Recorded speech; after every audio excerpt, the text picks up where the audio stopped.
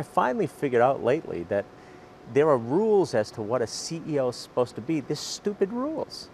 And, you know, just being who I am, it's working out. I wish it didn't take me 58 years to figure it out.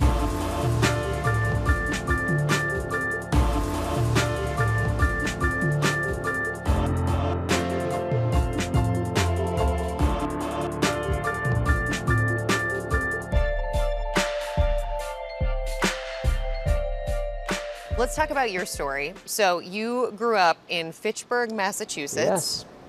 Parents are a teacher and a nurse. Yep. Were you always outspoken? No. That's a good question. No. You know, and I'm still probably not totally outspoken. Oh, please. I mean, I'm not the guy in the party that walks around and, you know, kind of is Mr. Social. But you're the guy who puts out the manifesto. I've got an opinion. You take on your competitors very vocally. Yeah. You've done some things that a lot of other people in other industries and in your industry would probably shy away from in a role of CEO. Oh yeah. Oh, you kidding me? And of a public company. Yeah. Listen. And I'm very proud of that. The issues are: am I more colorful and different than other CEOs? Yes, but that's as much a flaw as the other CEOs as it is that on the continuum I'm a little bit outspoken. I've always been an athlete, I've always been a competitor, and I love the fight, I love the game. What I do as a leader is, especially in failing times, find a path forward, set a strategy, give hope, communicate, align people behind me. And I don't spend I don't do, like outside today, and it's great that we're doing, I do customers and employees. I don't go to those meetings where smart people talk at each other all the time. You don't do the speaking circuit. No, I mean, I don't, I go talk to my employees. I've got 18 major call centers, and I've been to every one 5 times. I just fly in and I stand on a piece of furniture and take selfies and say thank you. I visit stores every day. Those are all those are the people that I... And you talk to your customers, your consumers on social media all the time. Not just so when I took this job, I didn't know anything about wireless because it's not what I did. What I did every night is I would dial into an observation number where I can hear both sides of customer service calls. And I would, you know, get a bottle of wine and I would sit for hours and I would hear, hello, can I help you? And I would hear everything that went on. I learned everything I needed to know. And then ultimately... This was in the beginning for you. In the beginning, I still do it. I still do it now. It's fantastic. Wait, so you're saying if you're a T-Mobile customer, there is a possibility on the call with customer service 100%. That the CEO is listening in? Absolutely. And then the CEO goes into his staff meeting, and when we're talking, we have tremendous amounts of data. But if that call doesn't have the same kind of gist of the data, it's wrong. And then the other thing is that conversation I go almost every day to a store. We have thousands and thousands of stores. And I walk in and ask 3 questions. How's business? Because my job is to get people in the door. Are you making any money? The average age of these kids is 27 or 28, and no matter how self-actualizing you are, if they're not making money, you know, it's not. And then, is there anything I can do? Can I help? And then you find out what's going on. And those 2 interactions, a customer care call and a sales retail call, it tells you everything you need to know. And all the stuff we do here today, a lot of it comes from Twitter. So I'm a big Twitter user, quite a bit of Instagram, Facebook. I mean, I have my own little cooking show. But I get ideas here. Now, I probably spend more time than anybody would think is appropriate for a CEO on social. People are realizing it's not a game. I'm not in there playing. I'm learning everything I need to know from my customers' employees. I've got 3.5 million, you know, followers and growing, but with a big base. And I have over 500,000 viewers a week on my Slow Cooker Sunday show on Facebook Live. Happy Slow Cooker Sunday! Now, they sound like little games, but boy, I'll tell you, they're powerful. What is the most valuable thing you've learned from social media and the interactions you've had?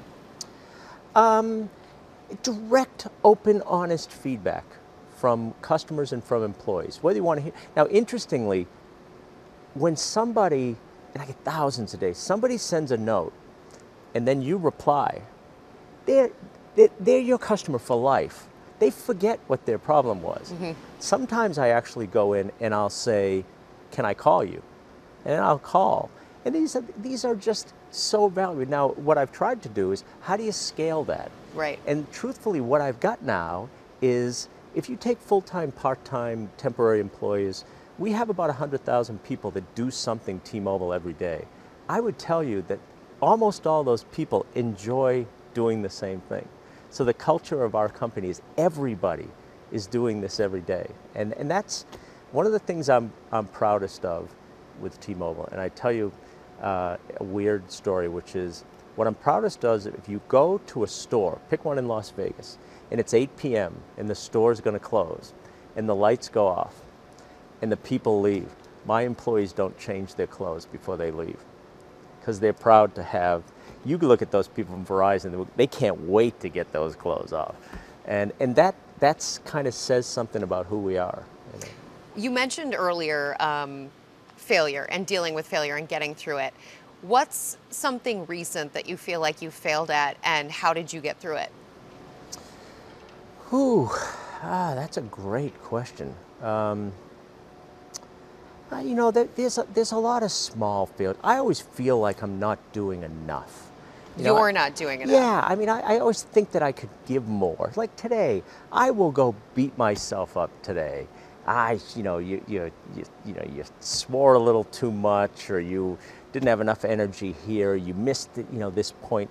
And I don't know. I'm very critical of myself. But you get up and move on.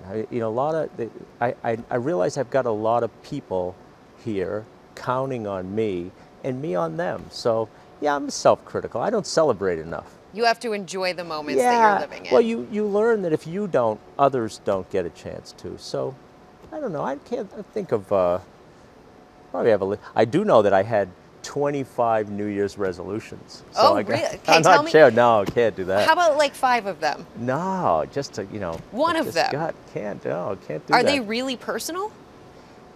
Yeah, I mean, everything from, I want to take 2 weeks of vacation twice this year. I don't take enough vacation. I want to go with my daughters to Hong Kong. We used to live there. In the normal health ones, I want to cut the red meat out to once.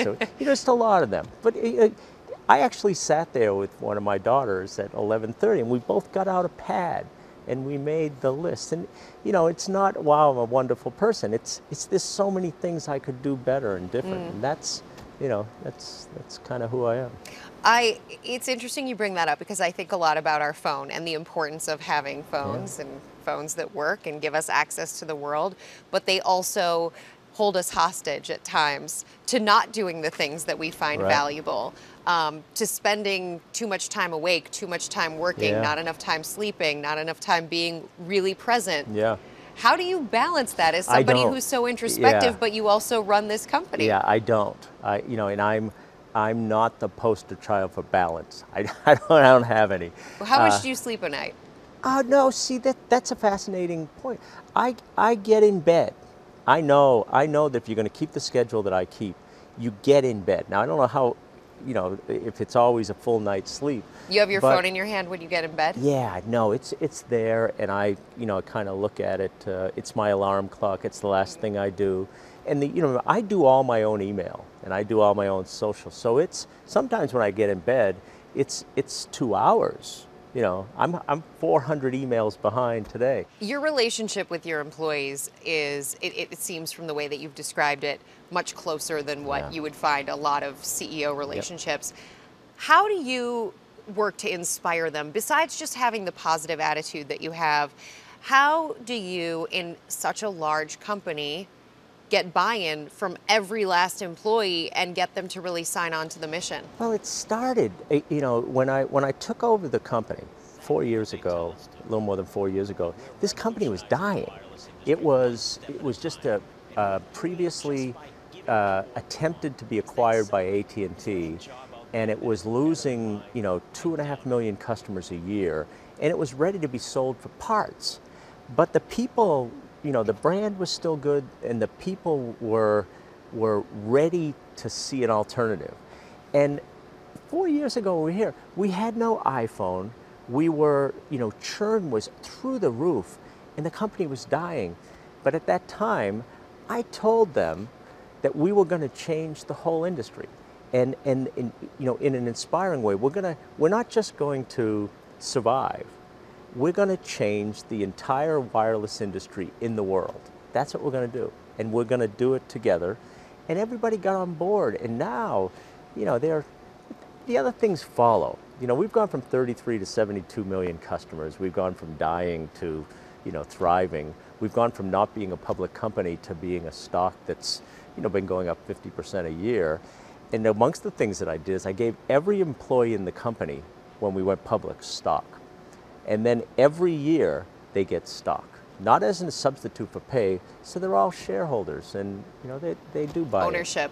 But I don't stay in my office. I go, especially call centers. I love these people. I think they know I love them. And if you ever need to understand why, just go listen. People don't dial 611 because they're happy. What's the worst advice you've been given in your career? Oh, you know what? I can remember, but I actually worked for AT&T for a long period of time. And I was a young rising executive. I was one of a small group of people that was being groomed to rise up through the company. And I can remember an unnamed chairman and CEO of AT&T at the time told me, John, do you realize if you would just stop being such a cowboy and such a maverick, you could run this whole company? And then I ultimately left and I went to Dell Computer and I went other places, and the same qualities and characteristics that they were trying to snuff out in me was ultimately the thing that I think is who I am. So I remember it. If you would just stop being such a cowboy, you could actually run this company. And I remember that. Probably worse. You ever have a chat since you've been running T-Mobile? No, I don't do chats. What's the best advice, and who gave it to you? Again, I was an athlete my whole life, and I just think most of the good advice that I got came from coaches and high school coaches, and the concept of just taking what's good and making it better, and taking what's better and making it best, and that it's a constant iterative process and it never ends, and it's based on hard work.